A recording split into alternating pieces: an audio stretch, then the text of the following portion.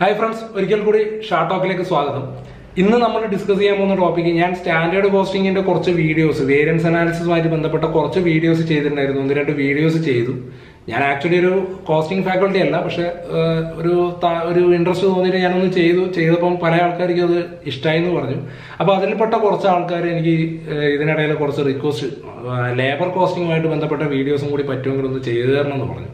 അപ്പോൾ അവരെ ഉദ്ദേശിച്ചിട്ടാണ് ഞാൻ ഈ വീഡിയോ ചെയ്യുന്നത്. പിന്നെ ഈ ചാനൽ നിങ്ങൾക്ക് ഉപകാരപ്പെടുന്നുണ്ടെങ്കിൽ അത് എന്തുകൊണ്ടാണ് ഉപകാരപ്പെടുന്നതെന്നോ അല്ലെങ്കിൽ ഇനി എന്തെങ്കിലും റെക്കമെൻഡേഷൻസ് ഉണ്ടെങ്കിൽ ആ റെക്കമെൻഡേഷൻസ് ഒക്കെ ഒന്ന് കമൻ്റായിട്ട് ഇതിൻ്റെ താഴെ ഇടുകയാണെങ്കിൽ എനിക്ക് കുറച്ചും കൂടി എന്തെങ്കിലും ഇമ്പ്രൂവ്മെൻ്റ് ഏരിയ ഉണ്ടെങ്കിൽ അതൊന്ന് ശ്രദ്ധിക്കാൻ വേണ്ടിയിട്ടാണ്. ഒന്ന് എല്ലാവരും സഹകരിക്കുക.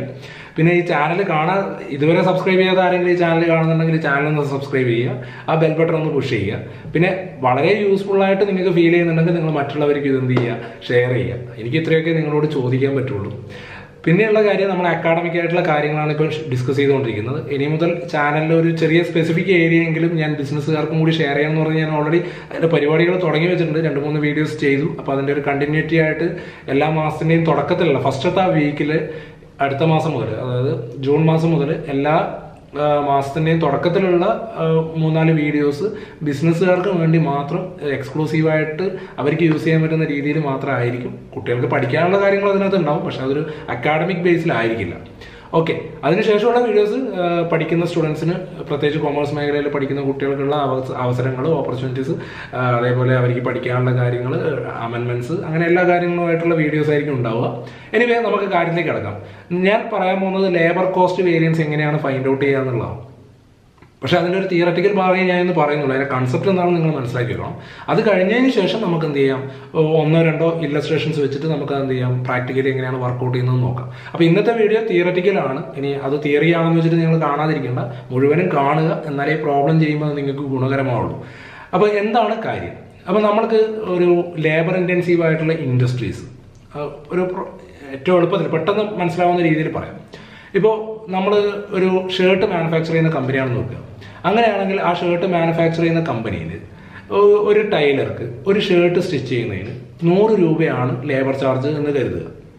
അങ്ങനെയാണെങ്കിൽ നമുക്ക് എന്ത് മനസ്സിലാക്കാം, ഒരു ഷർട്ടിന് 100 രൂപ. അപ്പോൾ 10 ഷർട്ട് ഉണ്ടാക്കിയാൽ 1000 രൂപ കൊടുക്കണം. ഇത് എണ്ണത്തിന് എന്ന് പറയും, പീസ് വർക്ക് എന്ന് പറയും. അങ്ങനെ വേണമെങ്കിൽ നമുക്ക് ഫിക്സ് ചെയ്യാം.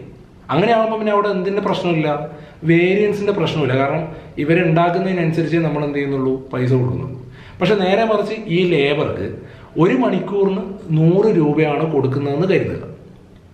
ഫോർ എക്സാമ്പിൾ 1 മണിക്കൂറിന് 100 രൂപയാണ്. അങ്ങനെ ഡെയിലി 8 മണിക്കൂറാണ് ഈ ടൈലർ അവിടെ വർക്ക് ചെയ്യുന്നത് എങ്കിൽ 8 മണിക്കൂറിന് 800 രൂപ ഇദ്ദേഹത്തിന് കൊടുക്കണം.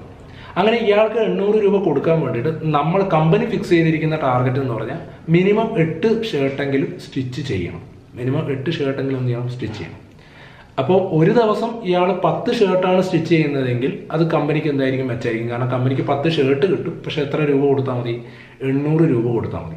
ഇനി നേരെ മറിച്ച് ഇയാൾ ഉണ്ടാക്കുന്നത് 7 ഷർട്ടാണെങ്കിൽ അത് കമ്പനിക്ക് നഷ്ടമാണ്. കാരണം 1 മണിക്കൂറിന് ഇയാൾക്ക് 100 രൂപ കൊടുക്കണം. അപ്പോൾ 8 മണിക്കൂർ പണിയെടുത്താൽ 800 രൂപ കൊടുക്കണം. പക്ഷെ ഔട്ട്പുട്ട് എത്രയേ ഉള്ളൂ, 700 രൂപയ്ക്കുള്ള ഔട്ട്പുട്ടേ ഉള്ളൂ. അപ്പോൾ കമ്പനിക്ക് അവിടെ എന്ത് വരും, നഷ്ടം വരും. ഈ ഒരു കൺസെപ്റ്റ് മനസ്സിൽ വെക്കുക. അപ്പോൾ പീസ് വർക്ക് ആണെങ്കിൽ അവിടെ വേരിയൻസ് വരാനുള്ള ചാൻസ് ഇല്ല. പക്ഷെ അവിടെ എന്ത് വരും, പീസ് വർക്ക് ആകുമ്പോൾ തൊഴിലാളിക്ക് ഇഷ്ടമുള്ള പോലെ എന്ത് ചെയ്യുള്ളൂ, പണിയെടുക്കുള്ളൂ.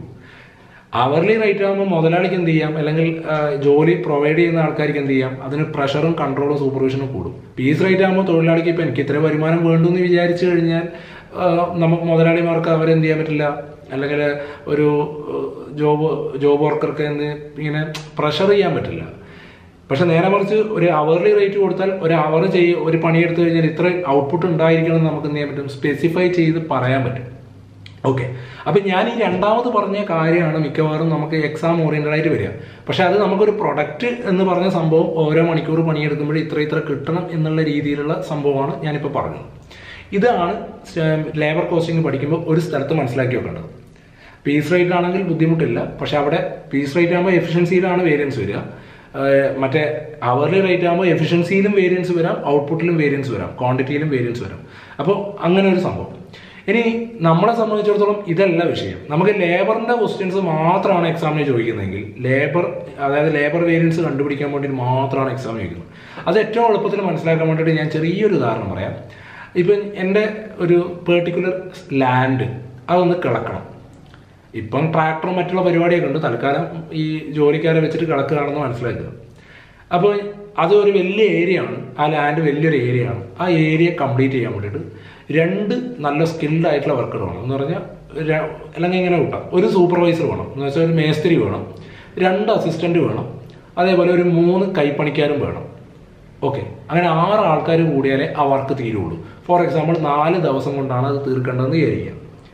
അവിടെ ഈ പറമ്പ് കിളക്കുക എന്നുള്ള പരിപാടി ഈ 6 ആൾക്കാരെ കൊണ്ട് 4 ദിവസം കൊണ്ട് ചെയ്ത് കിട്ടണം. ക്ലിയർ കൺസെപ്റ്റ് മനസ്സിലായല്ലോ? ഒരു മേസ്തിരി, 2 കൈപ്പണിക്കാർ, 2 അസിസ്റ്റന്റ്, 3 കൈപ്പണിക്കാർ, മൊത്തത്തിൽ 6 ആൾക്കാർ. ഈ 6 ആൾക്കാർ കൂടുന്നതുകൊണ്ട് തന്നെ ഇതിനെ നമുക്കൊരു ഗ്യാങ് എന്ന് വിളിക്കാം. പക്ഷെ ഗ്യാങ്ങിലുള്ള ഡിഫറെന്റ് ആൾക്കാരുടെ കപ്പാസിറ്റിയിൽ എന്തുണ്ട്? നല്ല വ്യത്യാസമുണ്ട്. ഒരാൾ മേസ്ത്രിയാണ്, അപ്പോൾ അയാൾ എക്സ്പേർട്ട് ആയിരിക്കും, ഈ സംഭവത്തിന്റെ വർക്ക് ചെയ്യുന്നതിന്റെ കാര്യത്തിൽ എക്സ്പേർട്ട് ആയിരിക്കും.